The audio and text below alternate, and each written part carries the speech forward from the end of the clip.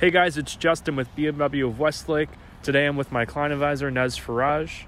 He's in a 2021 BMW M440 coupe.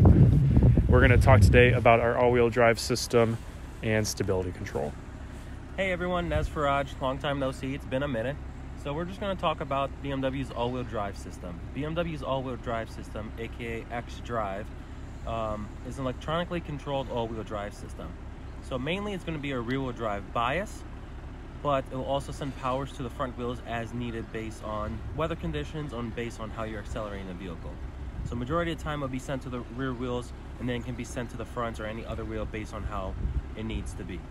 So today we're going to demonstrate, since we are getting a little bit of snow here in Northeast Ohio, we're just going to show you what the car does with the all-wheel drive when you sort of say accelerate with traction control on and without traction control. So Nez is going to demonstrate accelerating forward with traction control on.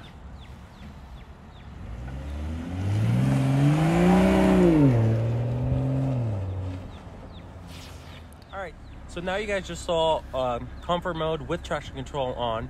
Now we're going to do comfort mode acceleration without traction control on.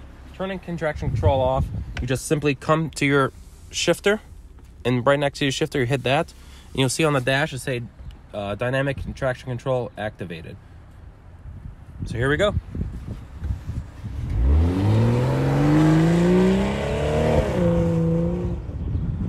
So now you just saw comfort mode with traction control off, and now we're going to completely take it off. So the last video you just saw had some sort of control, 50-50.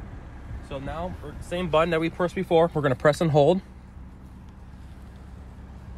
And you'll see it says DSC off. So now there's no computer control or assist in the vehicle. So here we go.